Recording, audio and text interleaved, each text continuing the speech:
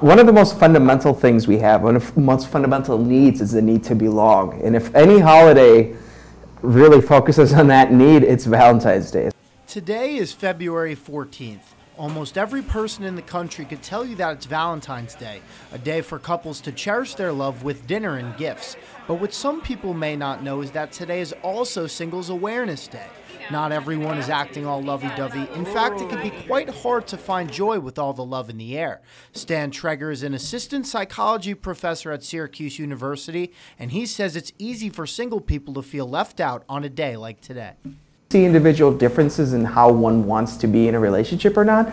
So there is potential for the people who want to be in a relationship but may also have this high fear of missing out to be especially sad during a day like Valentine's Day. If you're someone feeling down on Valentine's Day, don't worry, there are plenty of people that feel the same way. That's where Dinosaur Barbecue is making people feel special that want to spend the day with friends. Thank you. Or alone. The famous restaurant chain released its third annual line of anti-love themed drinks for those looking to ditch the holiday spirit. These drinks include Home Alone, Thirst Trap, and Donkey Punch, all of which can be found at any of Dinosaur's 8 locations.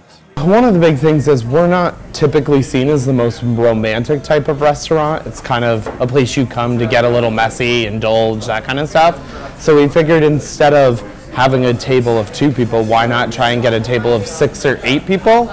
Justin Paura, NCC News.